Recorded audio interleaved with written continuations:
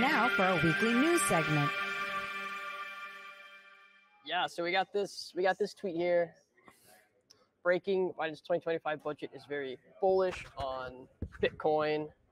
Move the mic up there. There we go. Yeah, there you go. The White House expects $250K by 2035. They're counting on it for their tax revenues. Yes, and of course we have like a community note here talking about that the White House budget doesn't actually contain Bitcoin price projections, but they're expecting to have a lot of revenue based on taxes and the regulation that they're going to be putting on crypto, which in turn, I guess, makes it bullish because they know that people are going to be using this, right? Well, it shows, in my opinion, me being the Monero maxi I am, that the government is fully embracing Bitcoin because it's a perfectly taxable asset. Yep.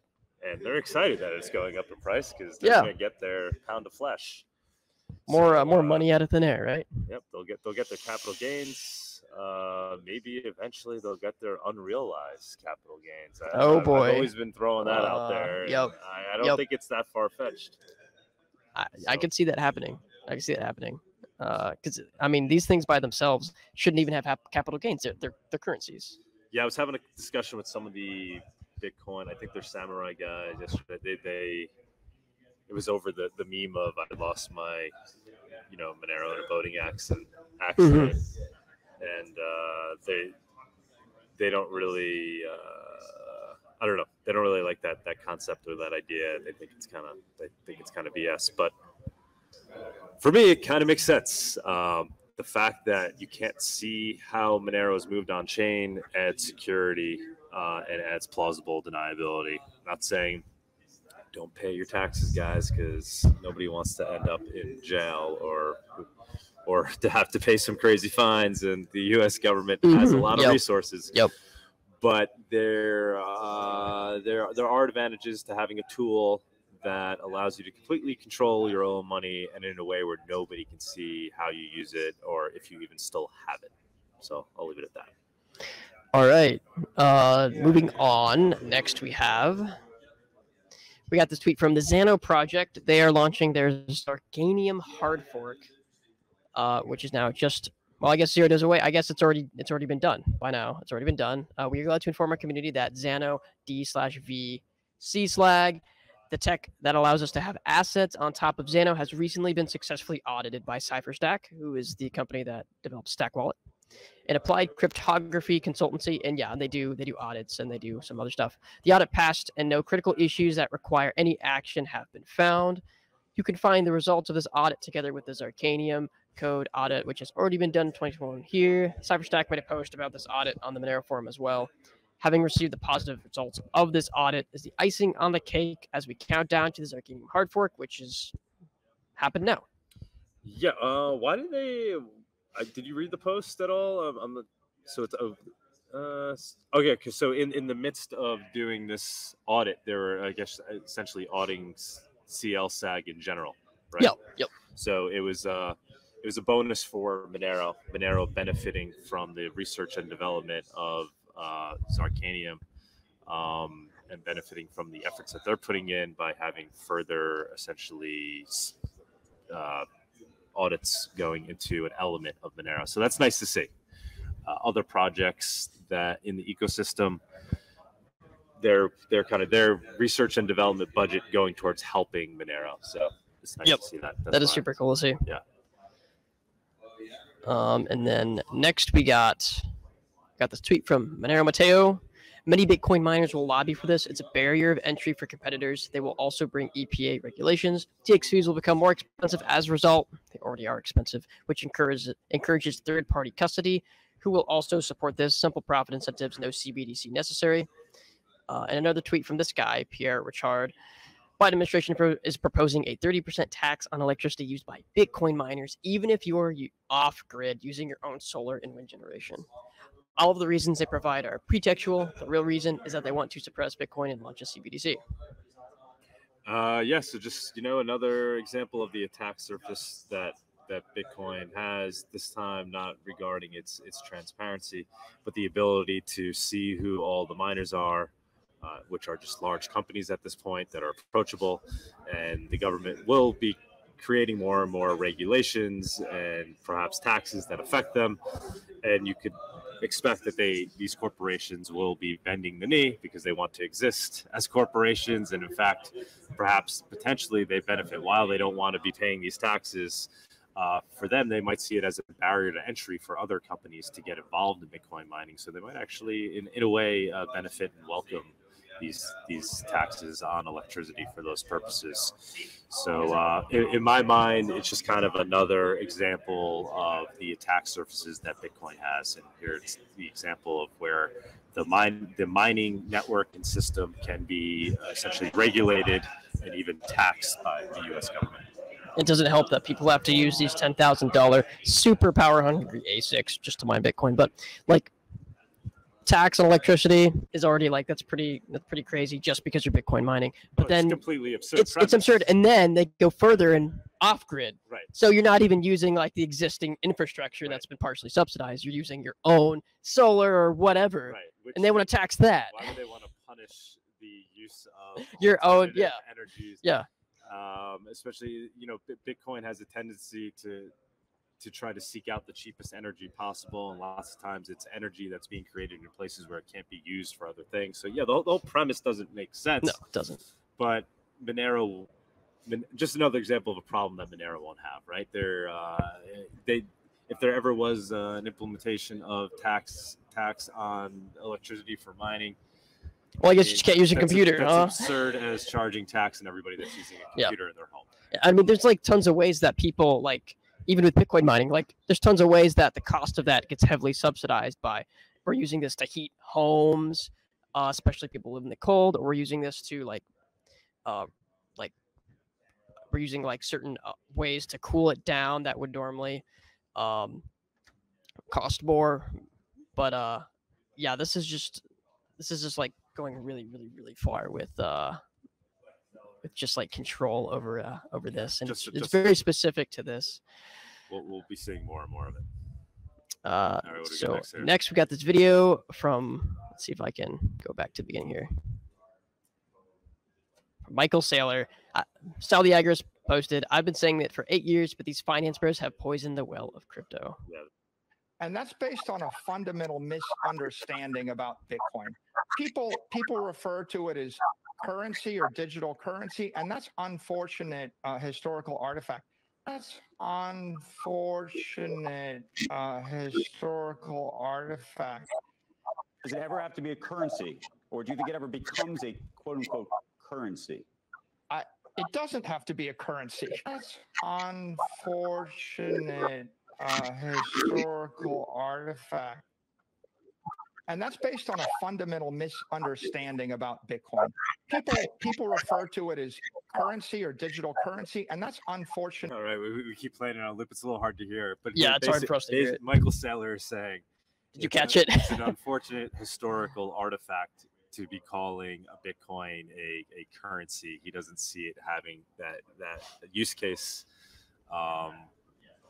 I don't know. I don't even know what to say here. He's completely lost the plot. I mean, like from the beginning, this guy was obviously like a grifter. You're just trying to use it for money. So Monero.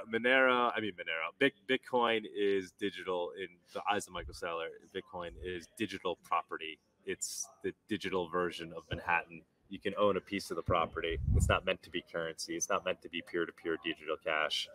It's just a store of value. It's digital energy. Which that just blows my mind. But this is the main spokesman essentially for Bitcoin at this point. Yeah, and it's just unfortunate to see the direction that he's leading the technology there. But that's where Monero comes in, right, guys? So everything that he's saying, it's unfortunate. It's an unfortunate historical artifact. Well, that's exactly what Monero is and wants to be and will continue to be. All right, next we got this post from @BTC Gandalf. You check the on-chain flows and realize that the Bitcoin spot ETF providers now hold 95% of the Bitcoin supply. It's all held by just 3 custodians. BTC is now just numbers moving around in an Oracle database. Gary Gensler was right. On-chain analysis is dead. Just another example, right? So it's essentially been completely co-opted at this point, fiatized in a way. People aren't even holding their Bitcoin; they're just trading an ETF that represents Bitcoin. It's similar to like a gold ETF, right? It's just numbers on a screen at that point. They hold these powers that be, right, essentially hold all the Bitcoin, will eventually hold a vast majority of the Bitcoin, and people will just own a promise to that Bitcoin. But I think the ETF has been kind of one of the nails in the coffin. Like, as you're saying, like, they're just able to totally control the money supply of Bitcoin at this point. That's an astounding. That's fact. crazy. If that's realize that the Bitcoin providers now hold 90. Is that true? I mean, that seems a little bit. I don't know. I mean, there's a lot of money in the ETFs already. Yeah.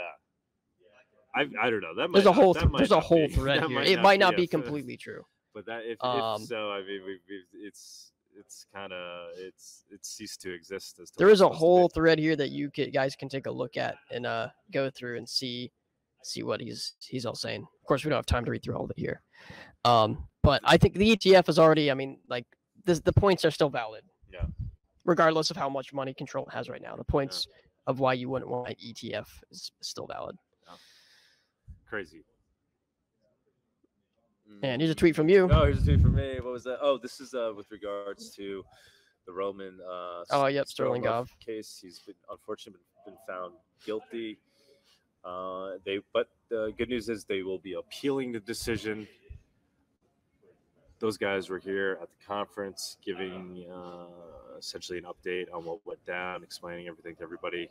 I'm going to try to maybe grab them today at some point to do a quick little Monero talk, but what we're learning is what we already know, that when you use Bitcoin, you're taking a very large risk in that you can be accused of a crime if that Bitcoin was ever implicated in any crime, even if you weren't the one who committed that crime necessarily. Yeah. When you use Bitcoin, it comes with the trail of past transactions, and if those past transactions were related to any criminal activity, you may be the one that catches the blame for that.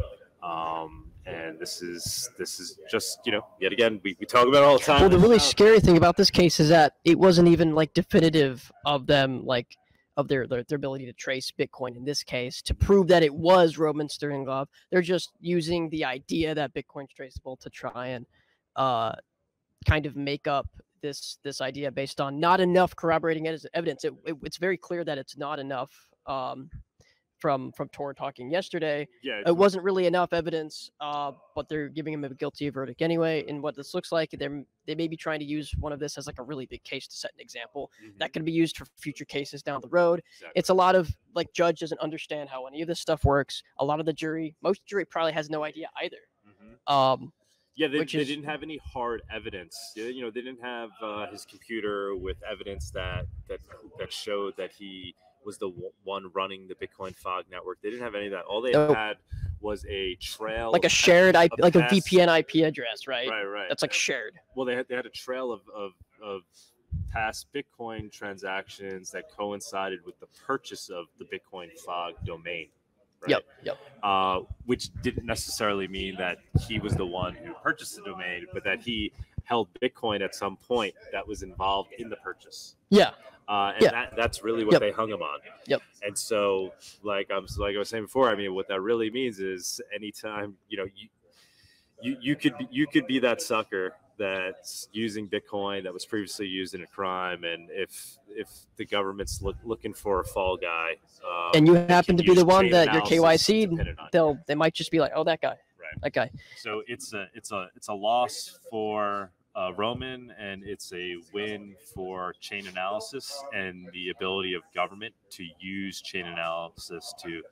Well, I think it's mainly just a win because like CipherTrace, they had an expert opinion, that was not allowed to be presented because it was they were even CipherTrace, they were showing how it wasn't enough evidence to prove that it was Roman Sterlingov that actually had that Bitcoin, actually made that purchase. CipherTrace, yeah, another chain analysis company was criticizing. Yeah, they were criticizing chain analysis, the company, for their means and methods, and I'm not really clear on the details of what happened there, but basically they. It sounds like just a few days before there's something happened, and suddenly they weren't allowed to have their witness come and give their expert opinion, which is something behind closed doors kind of thing, right? Like which is crazy. Pressure was on them for whatever reason. Because they all get funded by the government. Right. Yeah. So which is another big issue. All these guys that work for chain, it's kind of a revolving door between working for the government on the side of prosecuting and then going to work for something like one of these chain analysis companies as their in-house attorney or whatever it may be. All right, thank you, Buddy. It was an expert testimony. I was saying opinion. Right. That's what I heard from. You're saying that for real they suppressed the CipherTrace testimony. Yeah, that's what it sounded like based on what Tor was saying yesterday. I think that speech will probably be up online because there's no reason that they would live stream it and not upload them later. No, yeah, I think it'll be up, and I'll try to grab Tor today and maybe do like a quick little 20-minute Monero talk just to get the bottom of everything that's going on. But the real lesson here is that the government is misusing chain analysis, or is showing that they have the ability to misuse chain. Whether or not this guy is ultimately guilty, it's showing in a court of law, chain analysis will be used against you. Even though the chain analysis itself is flawed, but then the way in which this case was done was like just so bad. Yeah. Because chain analysis already, Bitcoin is somewhat traceable, but chain analysis is still on Bitcoin is not always definitive. There's those black box, magic that's going on between chain analysis and CipherTrace. It's so they've got these. What is kind of the lesson there, guys? I think we all know it already. Shum should have used Monero. Should have used Monero. And the well, unfortunately, when he had that was back in 2013 though. That was before Monero. Sure. So we can give him a pass. Yeah. But nowadays, Monero really should just be. Everyone should just be. And what was the name of the firm that's owned by Visa that had this expert testimony? It's the CipherTrace. CipherTrace. And so the other thing that came out of this is, I believe, they're closing doors, right?